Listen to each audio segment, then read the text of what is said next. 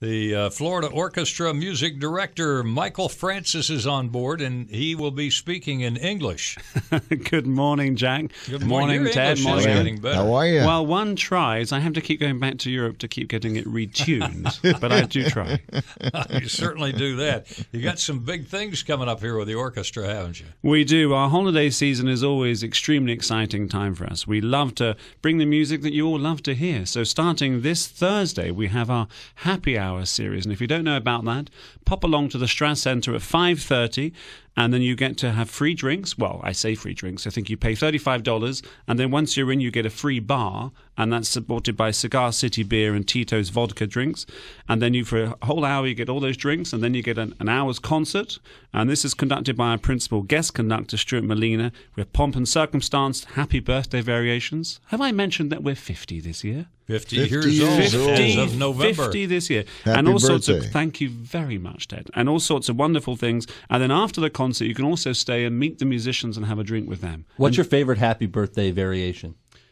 Well, the one based on England, of course, I would say, yeah. I mean, the piece that we play is marvellous. It goes through Spain and Italy, and it goes to America, but then it finishes with England. I'm so sorry. Oh, finishes We are the with grand England. finale of that piece, Pomp and Circumstance. So that's really a great, fun occasion to turn up after work with your friends, meet there, and during the concert, people head out to the bar, they come back in. It's really good fun, and it's a great way to introduce people to the concert, to the orchestra, and just to have a great social, meet like-minded people, perhaps a date. Who knows? Oh, yeah. Matchmaker, make me a match. And you, perhaps, if you're one of those who is familiar with having a drink and socializing, but you've never heard the orchestra, that's the part that will really stun you once you hear them. Absolutely. When you hear and see an orchestra live, Yeah. it is a completely different experience to hearing it on a CD or on the radio, I'm no always matter how blown good the away. radio is.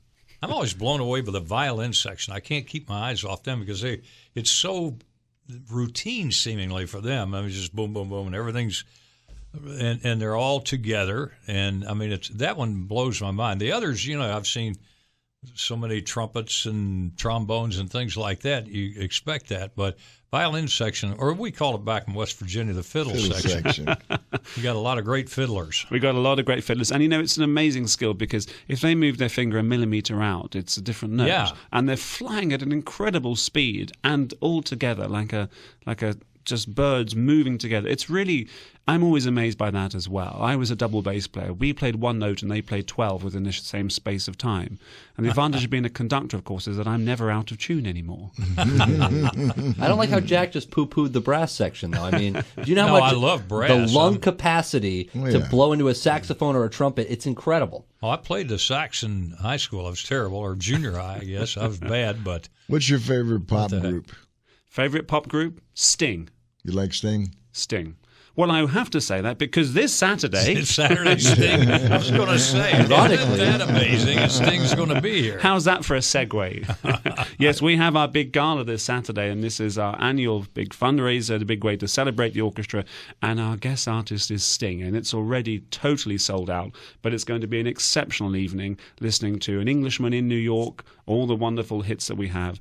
But we also have the Holiday Pops coming up, and that's become a huge favourite. In fact, we're so much so that we've extended it to 5 concerts this year, and already quite a few of them are sold out. So if you want to come along, do come and hear those, December the 15th to the 17th. All your family favourites, carols, there's Sleigh Ride, Winter Wonderland, Ave Maria.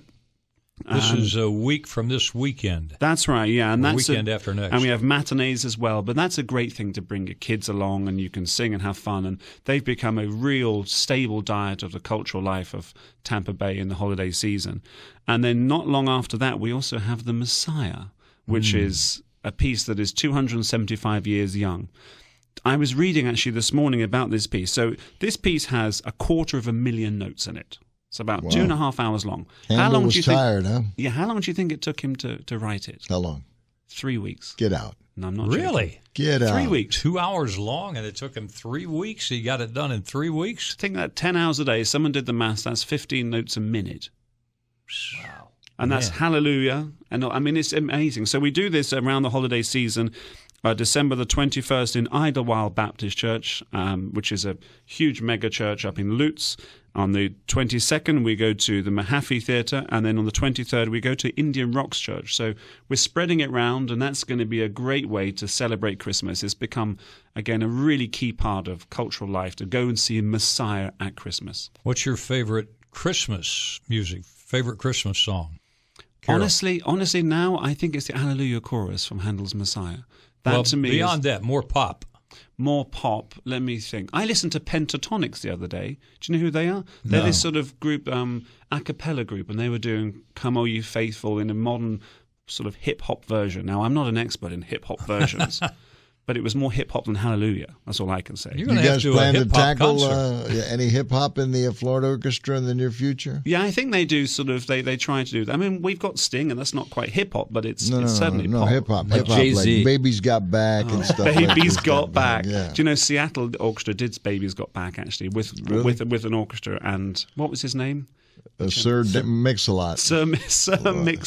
Sir Mix-a-Lot. Yes. Sir Mix-a-Lot. Is that not how he's pronounced, Jack? Yes, Sir Mix-a-Lot. You've got to say it, Sir Mix-a-Lot, in order to do it. But, now that is bizarre. But I would think Christmas music would be the most exciting of all with that orchestra. And, I mean, with the full, rich sounds when you take your favorite songs like that and put them to music. I think anything, when you hear it with that many musicians playing together, it just absolutely enhances it. I mean, Sting, we love his music. When you hear it with a live symphony orchestra as well, it's on a different level. And all the carols, and when the whole audience is singing along, the whole thing comes alive in a different way to just on your own or singing in a bar or something. It's a very, very different experience, and it's quite magical. And talking of magic, we also, if you want to come and see Harry Potter, we're doing that at the end of the month as well. Can you dress up? Oh, try to stop them. Try to stop that's them. a There's must. spells flying and there's all sorts of things. And that's and December the 28th to the 30th, Harry Potter and the Chamber of Secrets. Do you know I played on the original film of that? You did? Really? I did, yeah, when I was in the London Symphony Orchestra. You got to be kidding. Yeah, On with John the Williams. original Harry Potter movie? Yeah, with John Williams conducting. My Lord, my son and my wife saw your work many times. Yes, so I think. when you see the big snake thing at the end and you feel something else disturbing in the stomach, that's me on the double bass. Really? Yes.